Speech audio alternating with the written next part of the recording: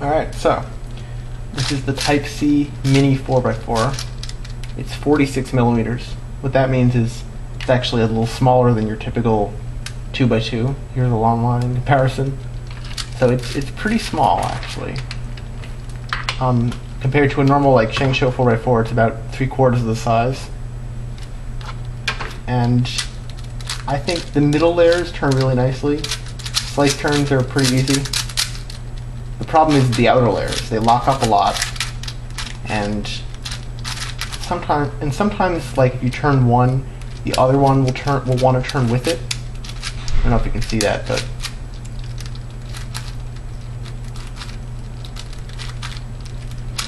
yeah. So sometimes you turn one layer, you're not even holding the other one, and it wants to turn anyway, so you have to sort of stop it. And some of this is because of the mechanism. It's very simple. It's based around the 2x2 actually. So unlike some other puzzles are based around like a 5x5 for instance. I'll take some pieces out to show you what I mean.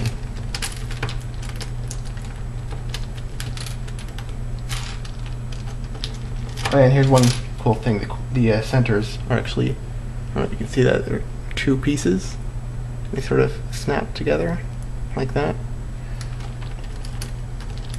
Alright, so taking some pieces out now. So this is actually like a 3x3 core basically. You can see there's a there's going to be 6 screws on each, 3 here and then 3 invisible ones. I'm not going to take the whole thing apart. And you got corners, and the corners have this big ridge, and so everything actually goes under that ridge. You got the edges.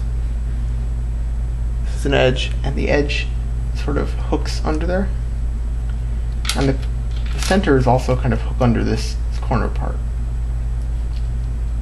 So everything's sort of on its own groove. So it's actually a really simple, easy mechanism.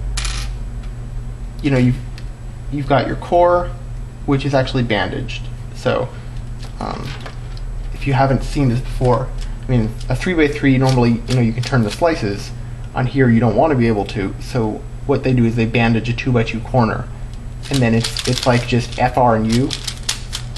And so the corners, whenever you want to turn one layer of the 2x2, it always, there's a bandaged part. So the slice can't turn. Only one of the two possibilities can turn, and that keeps it working. Same principle is actually in the Lon Lon 2x2. So you've got an internal 2x2. The corners have ridges, and since they're screws, that means the corners are a little wiggly. Why is that bad? Well, what happens is that you can't put your screws too tight or else the corners won't turn. But because you've got screws and springs, the corners wiggle a little, and that means that the puzzle is kind of loose. And the problem is that since the pieces are really small, it's actually really easy to put enough force to pop the puzzle, so it pops a lot. Also, you might wonder why the outer layers turn with difficulty, and I think it's because you've got this foot here on the center, and I think that's sort of like catching on the inner. I mean, if you just put it in and sort of rub it, you can feel some resistance. And I think it's actually catching on the inner core a bit. You can help that by tightening the screws so it doesn't catch on the screws, but it's still kind of iffy. So the outer layers aren't so great, but as you can see for myself, I mean, they're pretty good. You can get a decent time.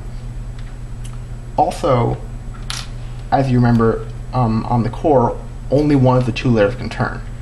Unlike for example, on the Shengshou, this is based around a 5x5, and so both of these 2 layers turn equally. On this one, they don't, because one of these is see, watch the core.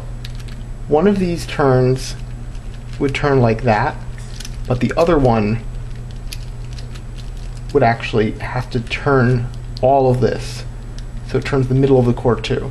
So that means when you turn one of these 2 layers, like let's say R, you're just turning that layer. When you turn L, you're turning that layer, you're turning like 3 layers, but holding 2 of them steady. So it's friction on, you're moving more of the core and you're moving it against these middle layers.